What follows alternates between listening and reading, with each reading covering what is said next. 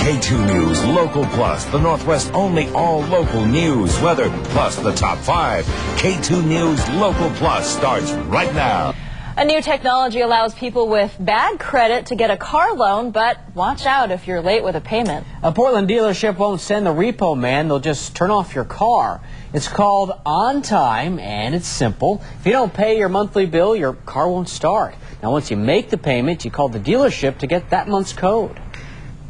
There's a 6-digit code. You punch that in. As long as the light goes to green, you're active. It won't actually shut the vehicle off while you're driving or running. It just won't start again in the morning. It activates at midnight.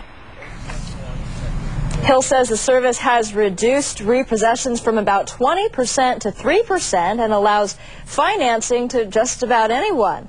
In an emergency, an overdue customer can ask for an override code to start the car.